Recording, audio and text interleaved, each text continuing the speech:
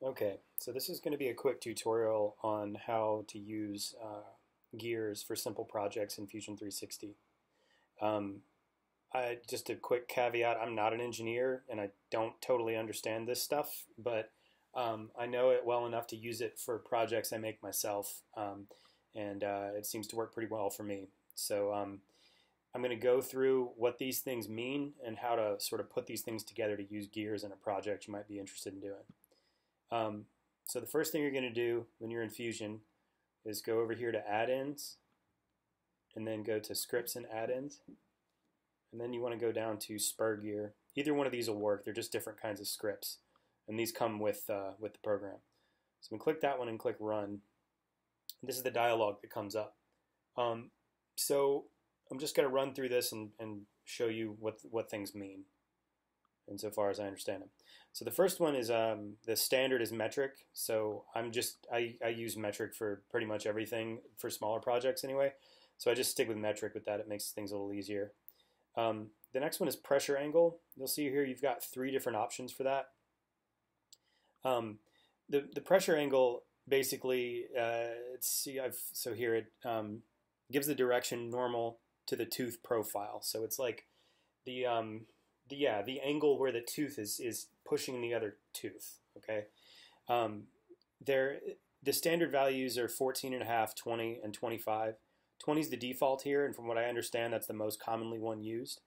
Also from what I understand, lower pressure angle that'll give you less noise, also less horsepower, and then higher pressure is the opposite. So it's noisier, but it also gives you more horsepower. So let's just go with the defaults here and see what we get. So that's 14.5 for the pressure angle, and I didn't change anything else. Okay, that's what that gear looks like. I'm going to do it again. Let's change this to 20. And you'll see what changed here is that, again, that pressure angle changed, right? So this is the one that was 14.5, and then this one was 20. So that angle right there is steeper, right? I'm sorry, it's not steeper. It's less steep, right? It's shallower. And then if we do that again, change it to 25.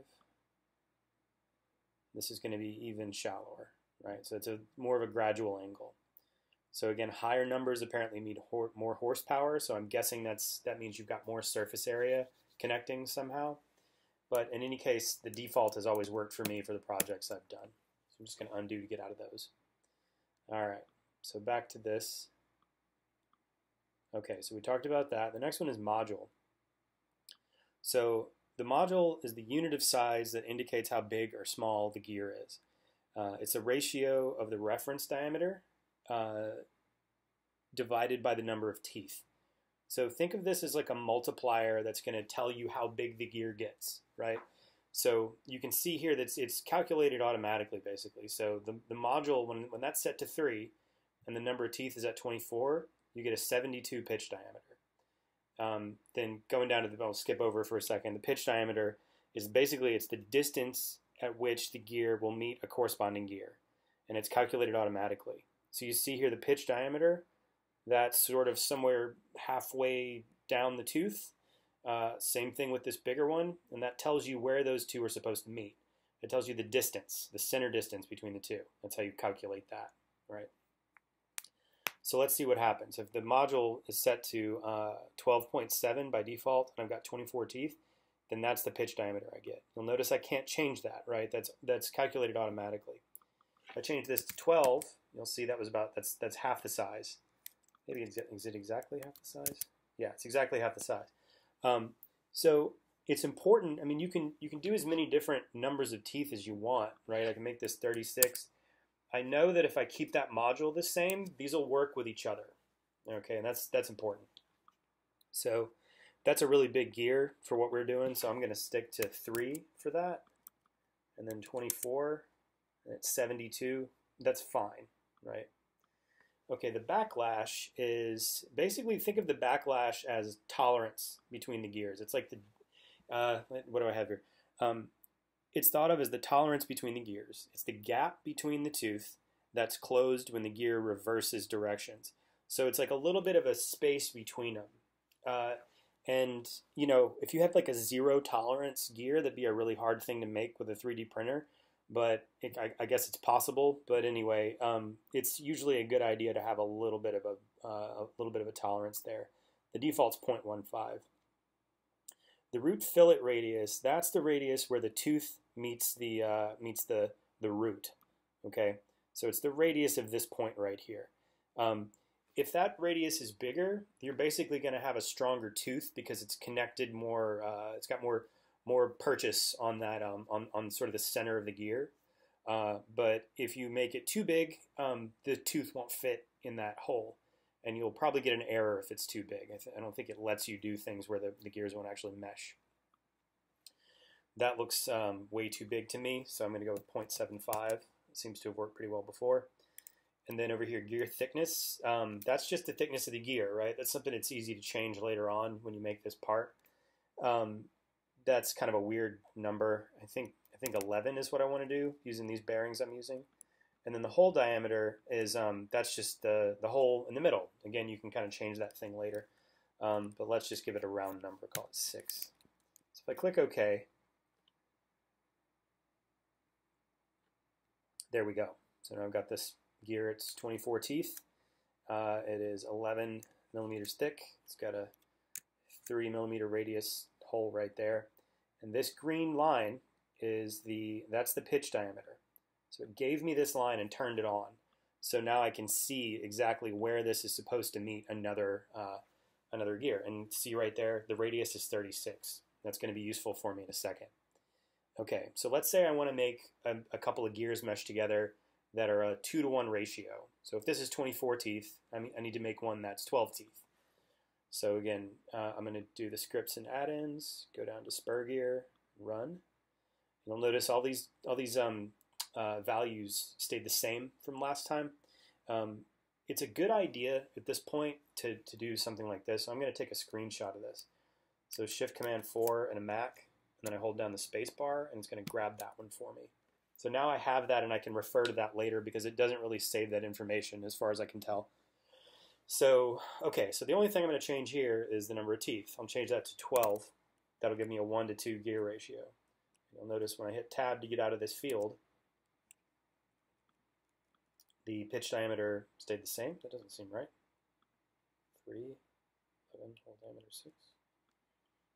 Okay. Oh no, okay, that's fine. Yeah, it's half of that. Sorry, I was looking at a different number. So the radius here is 36, right? Radius here is 18. It tells you the diameter, which is a little, might seem a little bit confusing, but when you just click on anything in Fusion, it gives you a little heads up down here in the bottom right corner to tell you what the value of it is. So this is giving you the radius. That's sort of the default thing. So this, obviously 18 is half of this, and that's what we'd expect because all the other parameters are the same. And these are, this one's 12 teeth, this one's 24. Okay, so these are going to come in automatically on top of each other at the 0 location, right? The distance between these, the position of these gears, is going to be the radius of this, right? The diametral pitch. So that is 18, the diametral radius, I guess. And this is 36. So this one of these anyway, needs to move over by the radius of this plus the radius of this. So that's 36 plus 18. So I'm going to right-click on this component over here in the browser. That's just how I like to do it. There's a million different ways to do it, but that seems easier for me. Right-click, move copy. Then I'm going to move this axis over, and I can type 54, 36 plus 18, or I can do 36 plus 18 if it's some weird number and I haven't done the math in my head. There you have it. Okay, now the other thing you would want to do here is to position this the proper way. I'm going to click on that, right click, move copy. It's centered by default, and that's fine, but I'm going to go on rotate over here, and I want to pick an axis, so I can pick that cylinder right there and kind of look around, okay? And then it is, let's see, so it's 12 positions divided by 36, so I think we need to do 15. You basically just move it until, so we know that's an even number. 36 divided by 12 divided by 2 should give you 15, right? Because it's, yeah, because you've got two positions. There's a throat and the tooth. So anyway, you can just kind of eyeball it, right? You look in here and say, okay, I know I've got an even number. I know I've got to rotate this thing so that it's one position over, right? So minus 15 or plus 15 doesn't matter. There you have it. Okay, so now you have two gears that are meshed with each other. Let's give it a base. So I'm just going to click on, actually I'm going to do a new component. Good practices, I'll call this base. I'm going to do a create sketch, look at the top, and then just click on that. Always capture position, because things will move around if you don't. I'm going to do a circle. Oops, sorry, I want to do the center circle. From the origin point to click on any one of those points there. So that's like the extent of the gear. And I'll do another one here. Circle that middle point to there. Then I'm going to make like I'll make sort of a egg shape here. So I'll do a line like that, and then another line over here. Tangent. This is kind of arbitrary. You don't have to be this precise about this stuff, but I'm just making a shape where it gives me this little background shape that looks pretty good. Stop that sketch. Then I'll go to the underside and extrude this, this, this. Just picking all those profiles. -6, just kind of an arbitrary number. Okay, so now we got a base. Go back here and activate. Good time to save.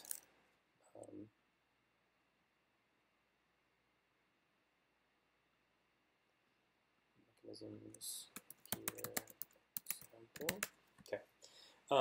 And now what I'm going to do is give myself some joints to work with these things. Joints are basically, they give you a preview of the way the things will move, right? So if I take this gear and move it like that, I can just kind of drag it anywhere I want. I'm going to give myself I'm going to make it, I'm going to constrain it to the base so that it moves like it really would in real life. So to do that, I'll go to Assemble, and then I'm going to do As-Built Joint. It's a different kind of joint, right? So I click that. The type needs to be Revolute. I'll click on this gear and this base, and then it wants an axis, right? So then I can pick any circle that is on that axis. So I could pick this one or this one, that's fine. And now you'll see it's giving me a preview that it's rotating a certain way. Click OK. Then I'm going to do the same thing over here, right? So I do another as-built joint, that to that, with this as the axis. And there we go. So I should be able to grab these and pull on them, and they should be able to rotate. But that doesn't work because you'll see the base is moving too. The reason for that is that the base isn't grounded. We need something here in the model to be grounded, otherwise everything will just move freely. Click on that, right-click, ground. And I can click and move this gear, and you'll see it turns. I can do the same thing with this one, right? Cool. Okay, so normally, with any other kind of linkage like this, you can do something called a contact set. And what that does is gives you like a real preview of like the physical interactions between things. That can be kind of tricky to get right, and I don't really recommend it at this stage. And anyway, for gears, it gets really, really bogged down in terms of your processor. Like it's calculating all these little points where the surfaces come together to turn. So I'm going to show you a quick trick to make it look real and actually give you a sense of positioning and like the way things will move in relation to each other. Okay, so I'm going to do a motion link between this joint and this joint. And you'll see by default they're both going positive 360. Well, that's not how it would work, right? One of these definitely is negative because it's got to turn the other way. And one of these is moving half as much as the other. So you could just do this, like 1 degree here is 2 degrees here. So this does 2 turns for every 1 turn over here, and that'll give you what you need. Click OK. And now if I turn this, I'll see my other ones turning. Same thing over here. Turn and turn. And there you have it. Yeah, so that's basically how you do gears. And then in the videos following this one and in the Instructable, I'm going to show you how to make indexing gears and how to integrate these with some skateboard bearings so you can make all kinds of different projects.